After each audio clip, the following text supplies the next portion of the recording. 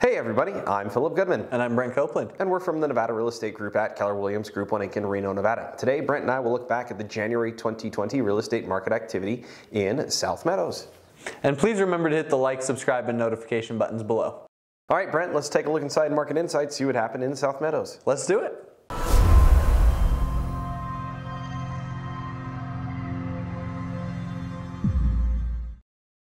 The median sold price rose to $457,000, higher than December but less than January of 2019.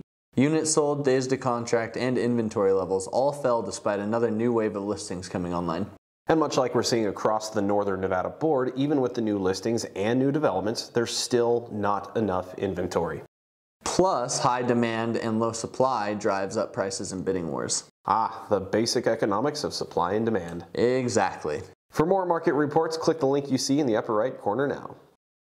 If you have any questions about the numbers Brent and I have discussed, you can contact Brent. His information's in the YouTube description below.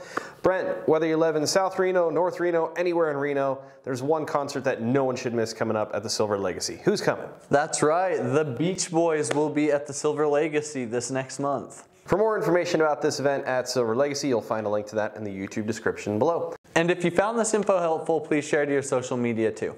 That'll do it for us this month from the Nevada Real Estate Group at Keller Williams Group 1 Inc. in Reno, Nevada. I'm Philip Goodman. And I'm Brent Copeland. We'll see you next month.